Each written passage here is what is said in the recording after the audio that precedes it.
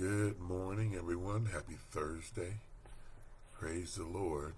This is a new day that He's made, and He has blessed us with an opportunity to walk in this present day, blessed by Him and covered by the blood of His Son, Jesus Christ, so that we might do good works, because we know the good news that we've been reconciled to the Father, that we can follow Him and do His will because we're empowered by His Holy Spirit that lives in us. We are no longer prisoners in our flesh, driven toward death by our sin. We are free to walk in the light of Jesus Christ and be used by Him to spread the good news and to save souls. Let's pray. Dear Father in heaven, we come to you this morning, as always, grateful for the fact that you actually care for us, and you care for us in such a special way that you would give all that we might be saved. And Father, we understand that our part in our salvation is to recognize you as Creator and God, and recognize your Son as putting on flesh of a man, being tempted and facing trials just like we do, freely choosing to obey your will and die, suffer death, beating, disgrace for our sins, so that we might not receive what we deserve. Thank you, Father. We simply say thank you, and we ask you to help us to understand what your will is for us. Help us to obey you, to walk with you, to trust in you. Help us, Father, to be led by you so that we might be sanctified. Sanctified to you, set apart for your good works,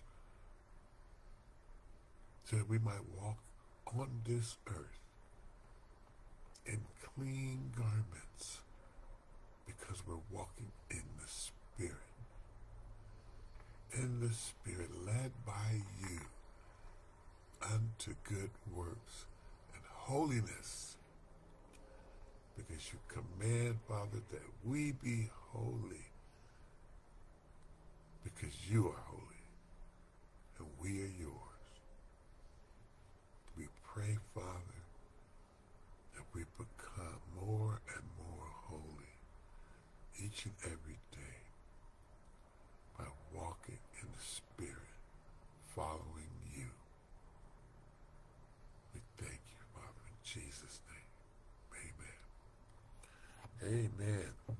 So this morning, our daily devotional is titled, Compelled by Compassion, from the book of Matthew, chapter 9, verses 35 through 38. And it says, "And Jesus went about all the cities and villages, teaching in their synagogues, and preaching the gospel of the kingdom, and healing every sickness and every disease among the people. But when he saw the multitudes, he he was moved with compassion on them, because they fainted and were scattered abroad as sheep having no shepherd. Then said he unto his disciples, the harvest truly is plenteous, but the laborers are few. Pray ye therefore the Lord of the harvest, that he will send forth laborers into his harvest. That, ladies and gentlemen, is compassion. To see lost souls and to grieve for them.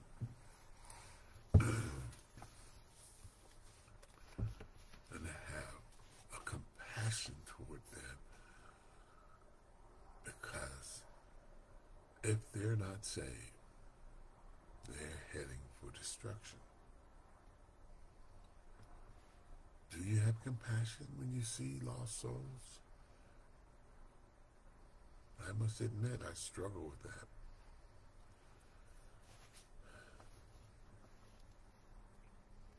Okay, we're in section 3. Fair and never forgetful. Better things. Hebrews chapter 6, verse 9 and 10. And it says, but beloved, we are persuaded better things of you, and things that accompany salvation, though we thus speak. For God is not unrighteous to forget your work and labor of love, which ye have showed toward his name, in that ye have ministered to the saints, and do minister. Commentary says the author refers to his audience as beloved, in verse 9, which indicates a shared relationship. What will be shared applies to all believers. The better things to come reflect the new covenant being so much better than the old covenant. Now all believers have direct contact with the Heavenly Father. Because of the priesthood of all believers, earthly priests are no longer needed. The pattern of salvation has changed, becoming so much better. In light of this, why were individuals wanting to return to a pattern of salvation which was inferior? How could they abandon Christ's sacrifice on the cross and subsequent resurrection from the dead? Verse 10 is a special statement of encouragement. Yes, Christ was rejected during his earthly ministry and then put to death in the most vicious, shameful manner. His triumphant resurrection validated all his verbal claims and miraculous ministry. Now, when questions of their commitment were evident, the author showed all was not lost.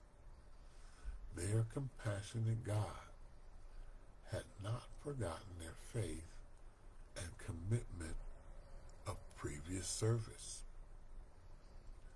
They had maintained their loyalty and continued their loving service in the name of Christ. They had not been rejected and turned away from God's love.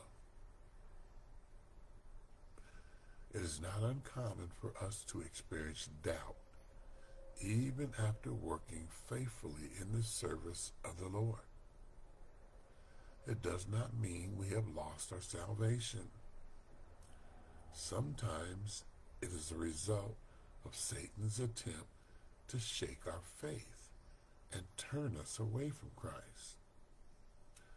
This is a positive to this experience. Oh, there is a positive to this experience when we take time to pray and read the scriptures while allowing the Holy Spirit to lead our thinking and apply the truths to our heart.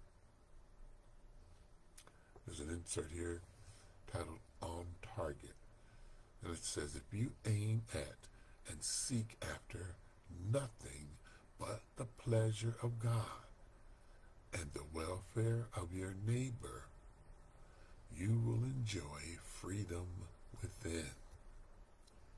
That's written by Thomas A. Kempis. The Two Commandments. Yes. Seek after nothing but the pleasure of God and the welfare of your neighbor. Loving your neighbor as yourself. Loving God with all your heart, mind, and soul and strength. Because we need to have serious respect and reverence for who God is. We take him too lightly. We do not fear him at the level that would motivate us to be compassionate in our faith. Our lack of compassion makes us lukewarm, not worthy of the sacrifice that Jesus did on a cross on our behalf. We must realize who this God is that we serve. He's not to be played with. We need to respect who he is and his position as creator of all and Lord of all. I thank you for your time this morning. I pray this message, this teaching, helps you grasp your responsibility to the Father. You must seek him with all your heart, mind, and soul. Anything less is disrespectful to who he is as your God and your Creator. So I encourage you to seek him. He will respond. He loves you. He cares for you. Give him that opportunity. Thank you for your time and have a blessed Thursday.